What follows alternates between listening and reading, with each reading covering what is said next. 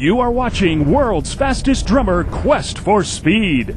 Since the beginning, man has loved to beat on things. When Ugg pounded his first log, Nudu was there to say, Aika Duga Daga. As man's skills grew, drumming became an integral part of our society.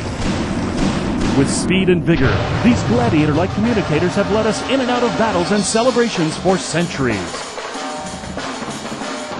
Quest for Speed is the show that takes a close look at these daring contestants as they battle to become the world's fastest drummer. Hi, I'm Johnny Rabb, and welcome to Quest for Speed. On today's show, we're going to take a look at the girls of WFD and how one young lucky lady can become the next Miss WFD. We have some new categories in extreme sport drumming with emphasis on extreme.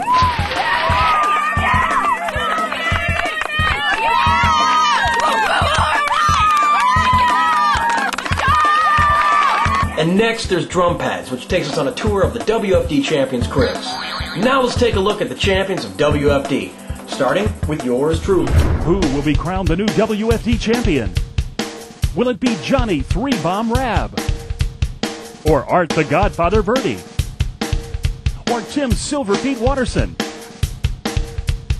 How about Seth Bad Boy Davis? Or Jotan Shaken Vibration Afanador? Or will it be Mike the Man Mangini?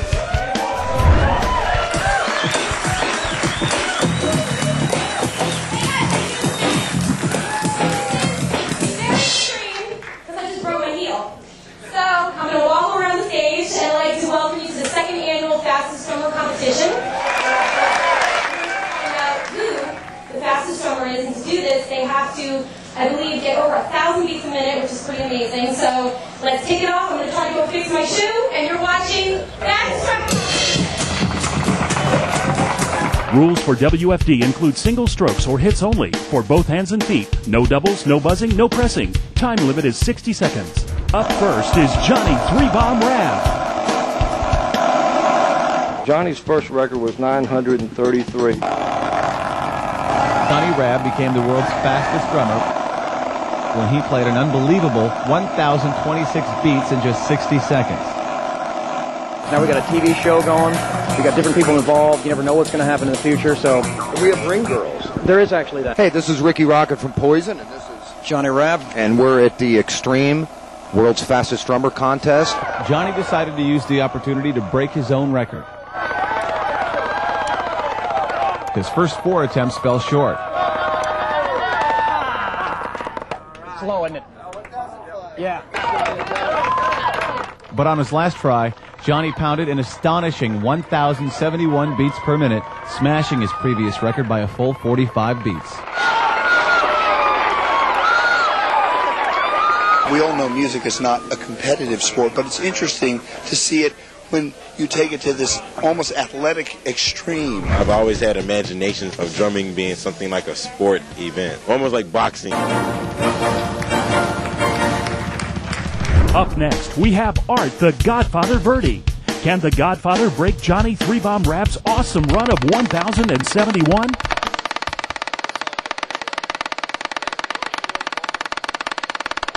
Art Verdi. Art, will you tell us what it was like to be the first person to break the 1,100 record? Oh, it felt terrific. I know I had the goal set for Johnny's record at 1,071. I noticed a lot of guys here, they give it everything they got for the first 20 seconds, and they're really incredible. Then all of a sudden, 40 seconds goes by, and they lose all their score. The key to this is you have to maintain a top speed for 60 seconds. There it is! The Godfather moves into first place with 1,116 and becomes the first person in history to play 1,100 single strokes in 60 seconds. The event is basically, an extreme sport as far as drumming. This is the next level of drumming. This is about speed, power, and endurance. Baseball, they have home run contests, so for us, we're having some fun seeing how fast we can go. It's such a physical instrument, drumming, that it just broke out as an extreme sport. Something to be said for the fact that when you have the kind of dexterity it takes to really, get in the finals in this, it helps in your everyday playing. You are watching World's Fastest Drummer Quest for Speed.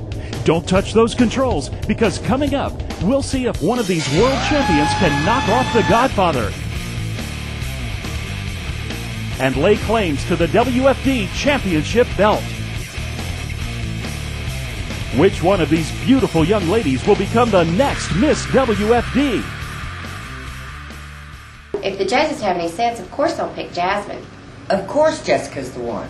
Jeez, these people need to get a clue. Then there's drum pads, a visit with WFD champs and their cribs. A lot of times I'll go to Cracker Barrel restaurant, family restaurant, and I like to go there, and even I'll prefer those rocking chairs. I find a lot of people get upset when, you know, there's a long wait, because on Sundays it gets just packed at those places.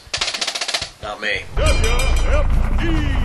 We'll also go to WFD World Finals and see who takes home over $12,000 in grand prizes.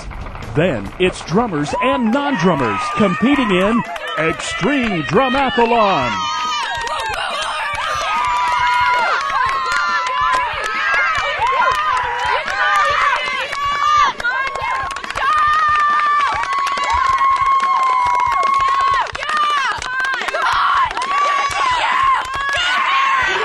Right here, we're going to set it down and put it to the floorboard right here, just like such.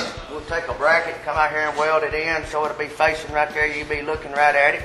I'll be sitting right here. You'll be sitting right here. We'll move the drum pad forward a little bit, give you a little leg room right there, and mount it down to this bar. Well, how fast y'all run around the track?